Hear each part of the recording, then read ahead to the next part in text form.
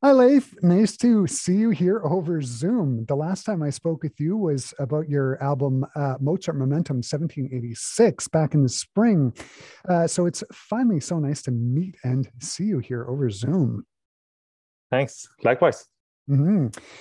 First of all, I want to thank you for introducing me to these wonderful pieces by Dvorak, his poetic tone pictures. They are really, really great. I've been programming them here at the station since I got my hands on the tracks from Crossover. 13 gems by Dvorak. They're really fantastic pieces. I guess my first question is, why have I never heard of them before? And why do you think they are so unduly overlooked?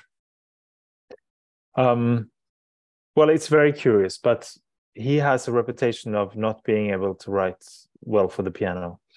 Um, it derives from the fact that he was not a pianist, he was a string player. He was an amateur organ player, but he didn't own a piano until he was 40 or something, I think. And yes, there are some awkward moments when you play these pieces. It's not as physically natural for the hands to do the things they're being asked as when you play a piece by Chopin or Schumann or Debussy. But um, on the other hand, he writes so colorfully, so wonderfully for the piano, so full of different textures for each piece and Mhm. different technical challenges as well as the music, which is of course glorious. I mean, this is written around the best time of Dvorak, around the Eighth Symphony and the piano quintet and the Requiem, um, and it's just a miracle to find this kind of thing which people don't really play. I mean, some Czech pianists play it, but even I played this cycle now 3 4 weeks ago in Prague, and they say that for them it's not standard repertoire, even for them. So, Um, yeah, so how were you first introduced to them? it's very strange, but I've known at least some of them since I was a child because my father picked up quite rather randomly in London an LP of these pieces with the Czech pianist Radoslav Kvapil, and I remember listening to to the first ones when I was a child, and I liked them very much. And I played the very first one in the youth competition when I was 12. Later on in my 20s, I played a group of them in recitals, and it's been in the back of my head that I should look at more of them. Um, and then I found a few years ago a quote from Dvorak who said that uh, only by playing all of the pieces together can one really understand my intention. Um, and I thought that's really quite an ambitious statement. A piano cycle of almost an hour.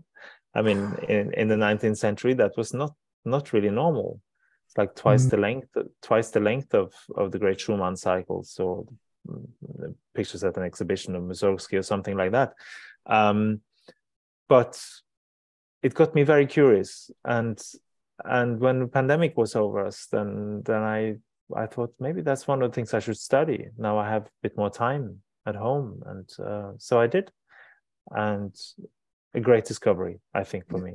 Yeah, I mean, when I was listening to them, I was thinking they're all 4 or 5 minutes long. I mean, you could play three or four of them on a recital, or maybe Sure. one is a piano encore.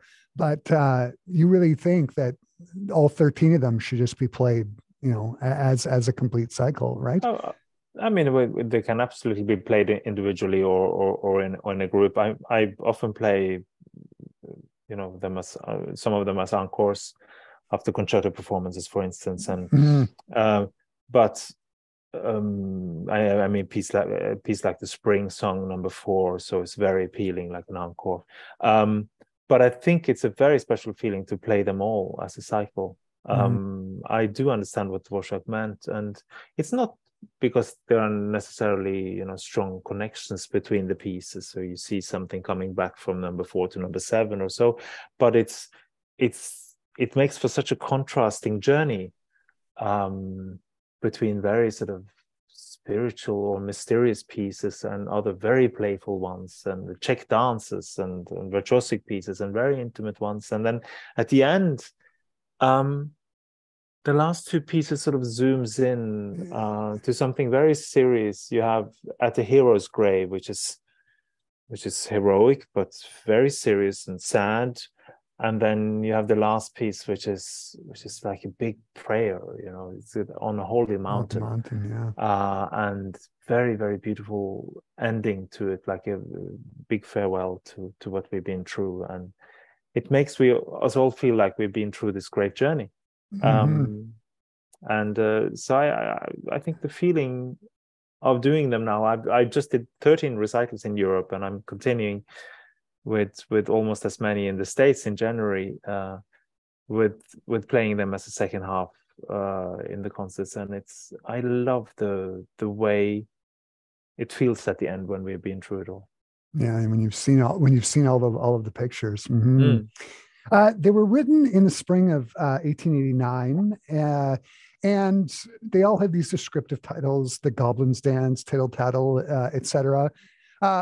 I myself am a big fan of the Dvorak orchestral tone poems, which were all written after these poetic tone pictures. Why do you think Dvorak started moving away from formal music composition and more towards sort of painting a picture and telling a story in his music? Well, he had different transitions in his life. He was also early on harmonically much more Wagnerian and very advanced, and much less of the sort of simple, appealing melodic qualities that we identify with him. And then he got closer to the folk music and started using that. And then, as you say, at a certain point around this time of writing these pieces, he gets into programmatic music. And the Eighth Symphony, which is written around the same time, was first supposed to be have a real program.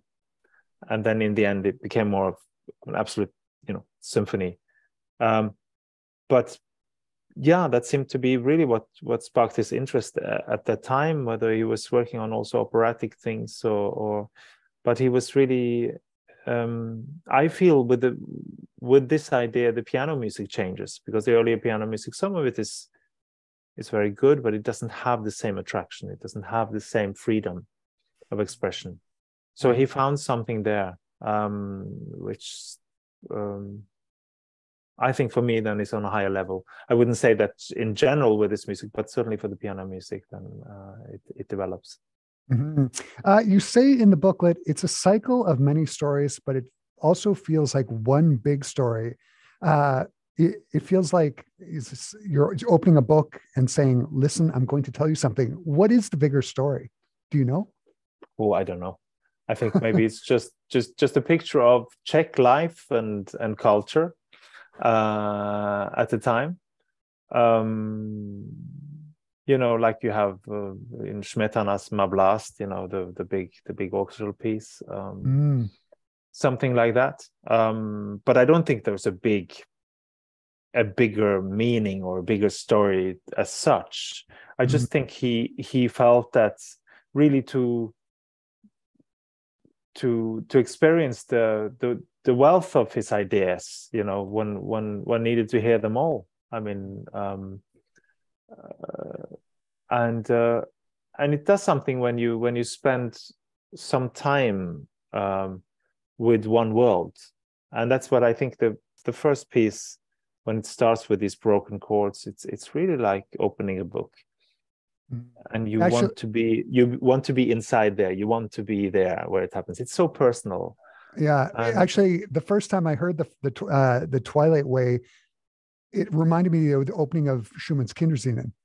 I know Dvorak didn't want them to be like Schumann, but it reminded me so much of the Kindersingen. It was, for me, unmistakable. That's wonderful. Yeah, I mean, I think that's the root, of course. I mean, it comes from there, and for me, I do understand what you mean, because emotionally it has the same effect, doesn't it?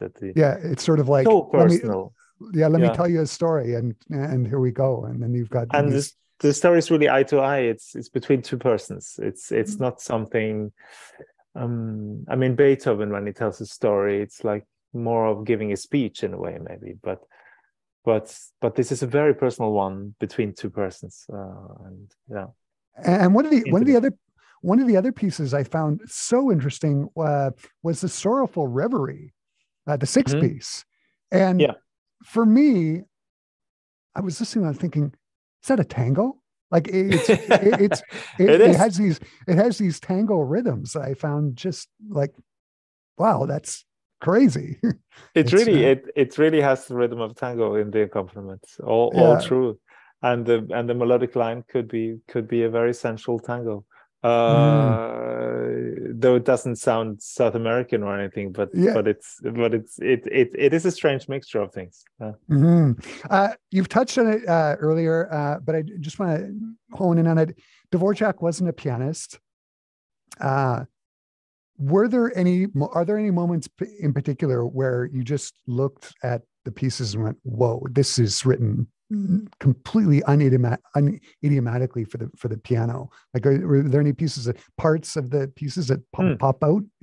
There are certain passages, not so much whole pieces, but there are certain passages in the fifth piece in the Peasant's Ballad.